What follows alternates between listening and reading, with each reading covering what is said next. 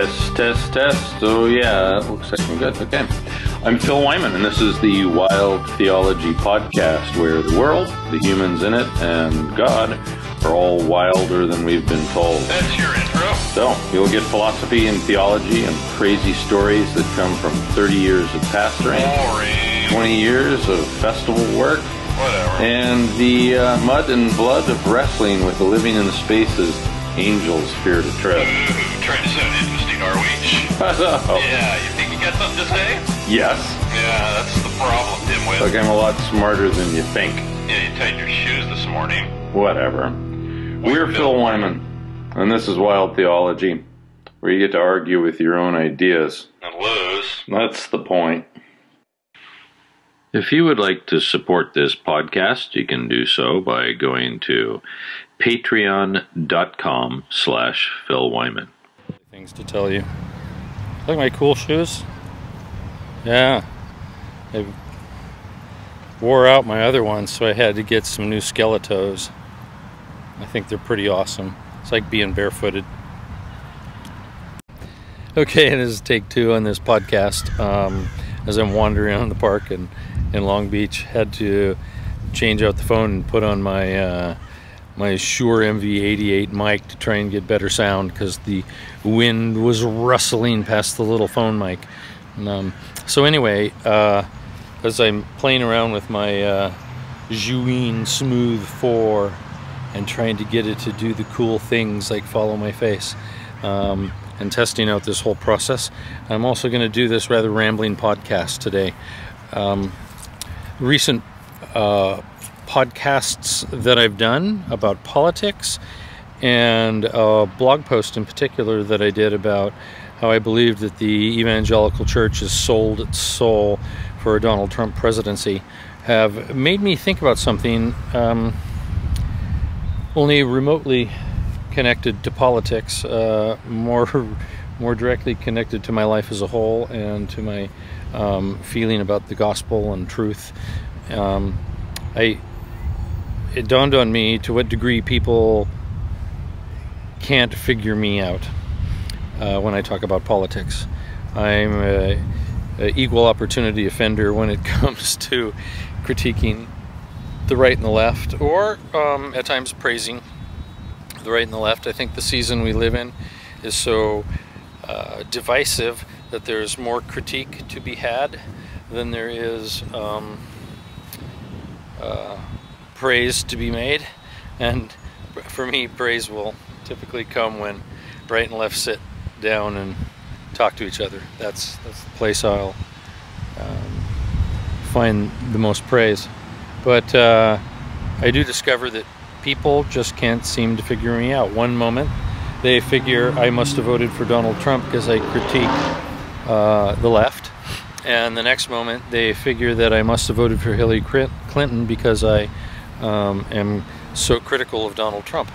But neither one of those is the fact, and the fact that I voted third party, people will tell me, well, I'm the reason Trump got into office. And, I reject that, first of all, because I was in Massachusetts, and it's not like my vote meant anything. That was a blue all the way state. But apart from that, I really find myself in a place of being misunderstood. And quite frankly, I'm really happy with that.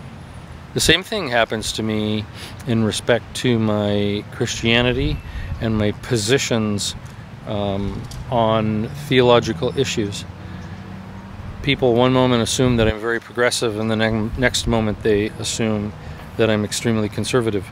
And I suppose in some sense both could be true. I may be, as I've jokingly said about politics, right of right and left of left. So you're not going to find me caught in the middle, because my positions won't land there either. And as an example, for a number of years I was part of the Wild Goose Festival, helping create some of the events that occurred at it. I was the guy who created the secret events that were off the schedule, the morning dip in the water, the Celtic prayer, which is still going on, I believe, and so it was. We go stand in the river and pray, and at 7 in the morning, and then the midnight moonshine mass and cigar, whiskey, and philosophy. It was assumed, because I did crazy events like midnight moonshine mass, that I was probably the most progressive individual there at the Wild Goose Festival. At least some people thought that. Others who knew me understood that my theology is really very conservative, and I don't quite fit excuse me, into the what's the remainder of the emergent movement. I don't quite fit into that because I'm one of those missional guys from the early emergent movement, and that's where my concern lies. So if you couldn't figure me out, because I seemed at one moment that I was progressive and then the next moment conservative, both politically and theologically, it's because I really think that's where Jesus was too. He was misunderstood, right? Pharisees were trying to figure him out and couldn't do it. And so, being difficult to figure out, I think, is something that actually comes because of a position I do hold. I'm not about any particular denomination, and I'm not about any particular party. I'm not about any particular business, and I'm not about any particular local church. I'm not about any particular nation when it comes down to it in the end. What I am about is people. And so if a position is good for people, then I'm for that position. And if a position is bad for people, then I'm against that position. That is a fairly simple sounding thing, but the complexity of it lies in the fact that our world is so wildly weird. And it's filled with the challenges of individuals who say one thing and do another, mixed motivations and struggles for power and greed. These kind of things stand in the way of any kind of real change for the better. And perhaps in this sense, I'm quite easy to figure out. But in another sense, you'll never nail me down to the typical boxes. You won't be able to tick off all the little demographic points that I fit into. I'm happy with that, and I think as Christians we ought to be that way. For the wind blows where it will, and we don't know where it's coming from or where it's going to. So is everyone who's born of the Spirit. John chapter 3. We should be enigmatic and mysterious, just as Jesus was, and in a very real sense, so is the gospel, who accepts all people in spite of their positions, and loves all people in spite of their activities. So if I'm hard to figure out, I like it that way. That's my rambling point number 1 for this podcast.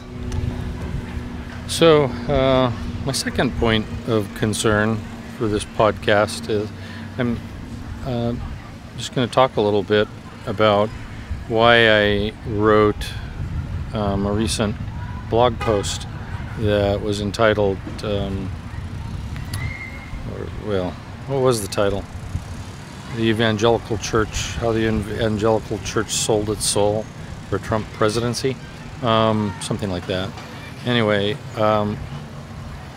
it's rather an important blog post, I believe, in terms of defining how I feel about the position of the Evangelical Church today. And when I say evangelical, I'll give a definition in just a moment, but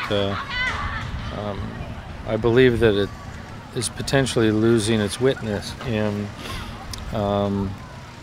what could be a permanent fashion. It certainly has long-term ramifications, but maybe it has permanent ramifications for the overall witness and reputation of the Evangelical Church. Now, when I say evangelical, I have rather a broad definition for those of you who are hard-line Calvinist evangelicals. You have a rather narrow definition that includes those who are Calvinist and typically not Pentecostal.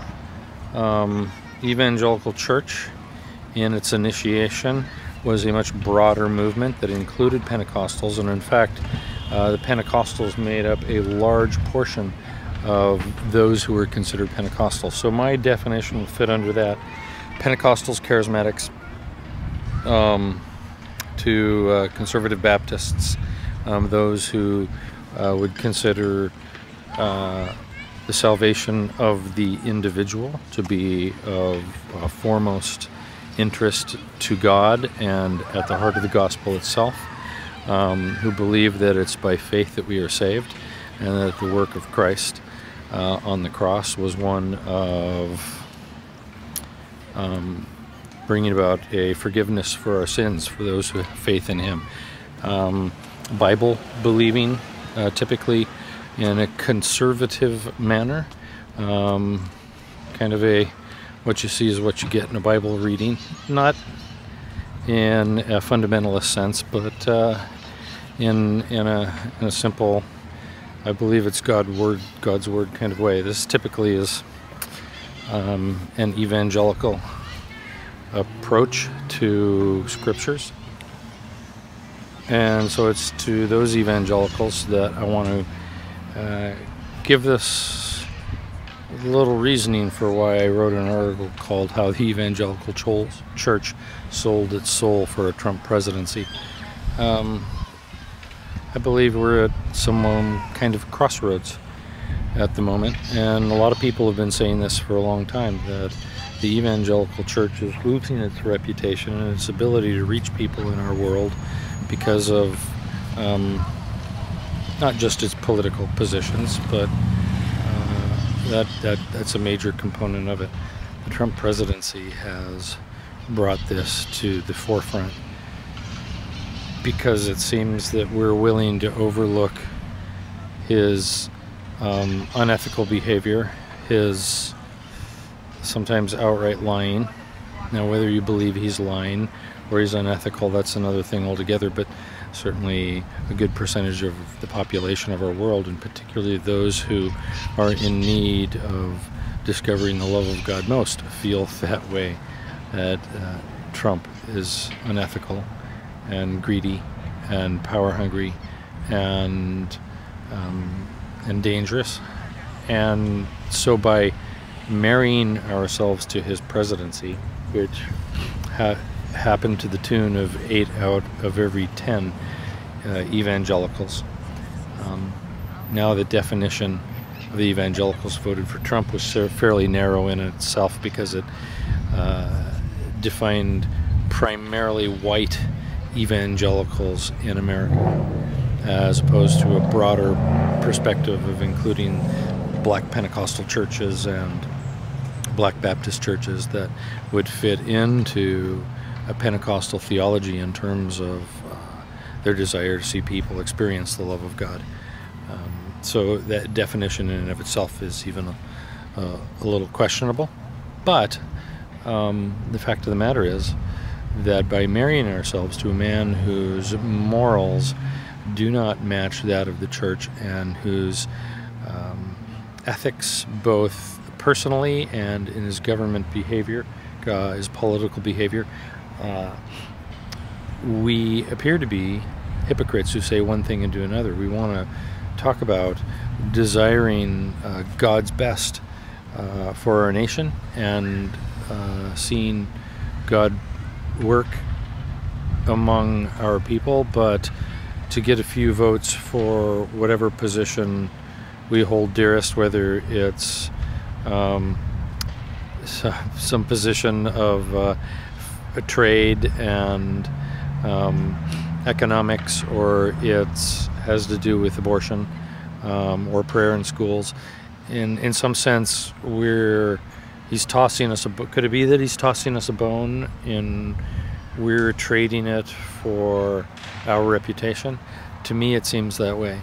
And so I think we set a dangerous precedent where as leaders, we tell people that this is God's will and this is God's man, and then he lives and behaves like he does. I don't know about you, but that seems to be an earmark of hypocrisy, and I think other people are reading it that way. This is why I wrote a blog post about it and sent it to as many people as I could get it to, so that I might highlight the danger we live in at this moment. And it's not that I believe that the work of God hinges upon the success or the ethics of the Evangelical Church. The Evangelical Church can fall away into some distant and broken point of history and live out the rest of its days as something that is just a has-been, and that wouldn't hinder the work of God. But it's a movement that I've been a part of ever since I became a Christian, and so I'm a little reluctant to see it go without speaking to it. And the moment we live in now is a prophetic moment. It's a moment when we need to see the writing that's on the wall and adjust accordingly. So my feelings about this issue have been written down in black and white, and I just wanted to give you a little bit of reasoning for why I did that. You probably hear some squawking of birds right now, and I doubt I can get a picture of it, but they're just flying wildly all around me. There's a fairly large flock, I guess is the word, of parrots that are wild here in Long Beach, and they make a squawking noise. These big green parrots with a bit of red on them. They're absolutely beautiful. And anyway, that's what was all that squawking just was. So anyway, those are a couple of my thoughts today for the Wild Theology Podcast. Perhaps you got a little bit of sense of why I call it Wild Theology in that first little segment where I talked about being hard to pin down. See, I think God, the world, and even ourselves, we're wilder than most theological positions have told us that we are. And so it's not an easy thing to pin down any of those factors. So yeah, this is the Wild Theology Podcast. You can find it on Patreon, patreon.com/Phil Wyman. And you can also find my YouTube channel, which is Phil Wyman on YouTube. And please follow that, subscribe to the YouTube channel, and you can follow me on Facebook and or Twitter, and you can find me on Patreon. And if you'd like to be a supporter of these podcasts, you can do so at patreon.com/Phil Wyman. Thanks.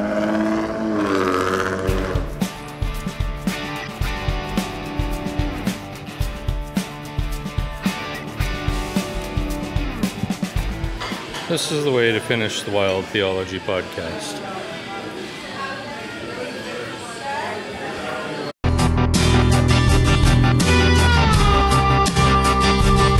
Thank you to my patrons who help make these missional travels and these podcasts possible. Without you, I couldn't do it. God bless.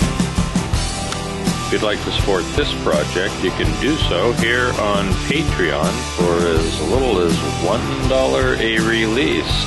And at the most, that's $4 a month. Why on earth would anybody want to support us? Well, I think we're pretty cool, and maybe some people believe in what we're doing. Oh, come on, you believe that? Yeah. Don't you ever think you're just a little too weird for the average person? Yeah, sometimes.